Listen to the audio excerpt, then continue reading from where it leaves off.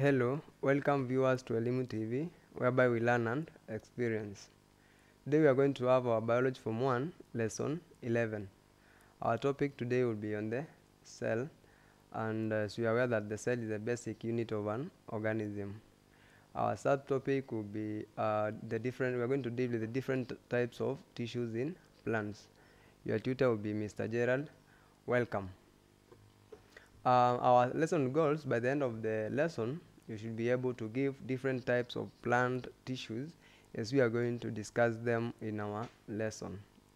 Let us begin. Our first tissue on plants, we are going to deal with the epidermal tissue. And as you can see from our diagram, we have this diagrammatic representation of the epidermal tissue.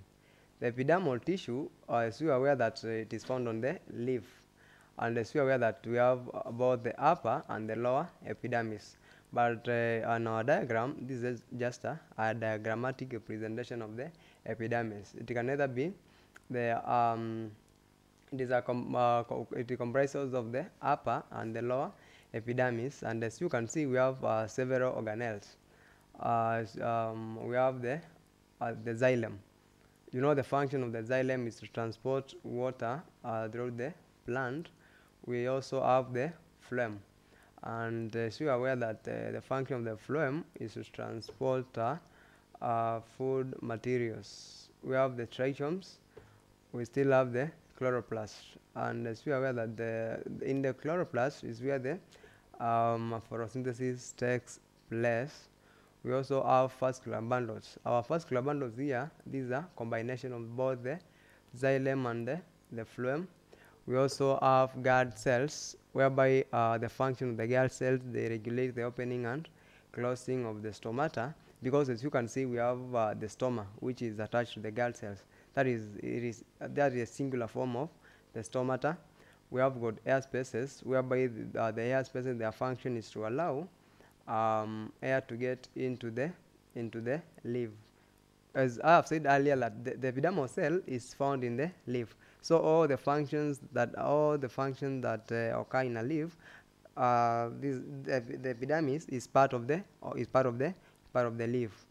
And I've said the air spaces, they allow gases to get in and out of the leaf. And because you know the function of the normally the leaves, those are the plants, they take in carbon dioxide and they remove oxygen as their end products. So the gases, they get into the leaf through the air spaces. We also have the cuticle, and we have different functions of the cuticle. And generally, the cuticle is a shiny structure. Yeah, we have on the upper surface of the leaf, or the lower surface of the leaf. The cuticle can be found in any side of the leaf. We also have the spongy mesophyll, the spongy mesophyll layer. As you have seen, we also have the palisade mesophyll. So that is the diagrammatic representation of the epidermal tissue. So in general, it is a single thin layer of cells covering the outer surfaces. That is the upper and the lower. It protects inner tissues of the plants from mechanical damage and infections. So the main purpose or function of the epidermal tissue is to protect the inner tissues of plants from infections and mechanical damage. We are going to have our second tissue, which is the palisade tissue. And as you can see from our diagram, that is the palisade tissue. We have the upper epidermis, and in our last diagram, that is the previous diagram, which is the epidermal tissue, we are going to have our upper epidermis. We have the palisade mesophyll. We also have the spongy mesophyll. We have the lower epidermis, as you can see. We have the veins. We have the guard cell. We still have the stoma. And as we have seen earlier on, the stoma, the guard cells are attached to the stoma, whereby the guard cells, they regulate the opening and closing of the stomata.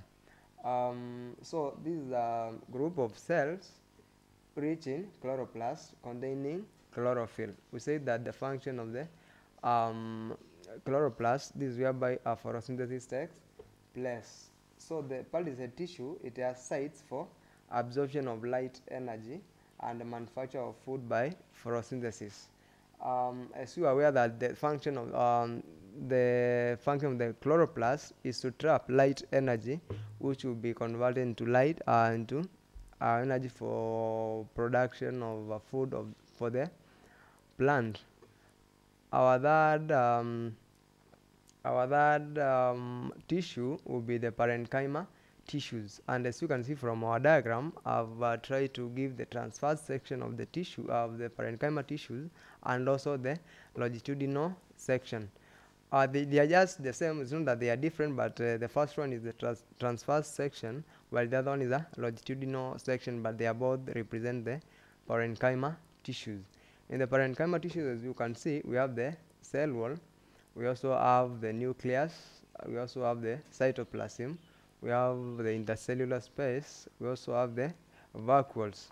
As you are aware, the parenchyma, it contains cell wall, and you know the function of the cell wall. It gives the plant cell a definite shape, unlike animal cells which lack the cell wall. The cell wall, it also has got another function whereby it protects the plant from mechanical injury. We are going to have our but before we get to our fourth tissue, the parenchyma tissues, they consist of the special thin-walled irregular shaped cells. As you can see, our cells, they are very irregular. That is for the parenchyma tissues, and they form packaging and storage sites. The main function of the parenchyma tissues, they are used as storage sites. We are going to have our last tissue, which is the vascular bundle. The vascular bundles, mainly it consists of the xylem and the phloem, and as we have said earlier on, the function of the xylem is to transport water and mineral salts, while the phloem is for the transportation of food. On the vascular bundles, that is according to our diagram, we have the epidermis, we have the cortex, we have the xylem, we have the procambium in the vascular parenchyma, and we have vascular bundle. Now we have to look at different tissues. So now we are going to have the following activity. You give 3 specialized plant tissues and their functions, and for further information you can refer to your KLB Secondary Biology Students Book 1, 4th edition, Nairobi. For more information, you can contact us through our you can send us an SMS through the number you can see from the screen, or you reach us through our YouTube channel at Elimu TV, or you get to our Facebook page, which is Elimu TV, or you send us a message on our Twitter at Elimu TV Kenya. Thank you for watching, and let us interact more for more lessons. Thank you.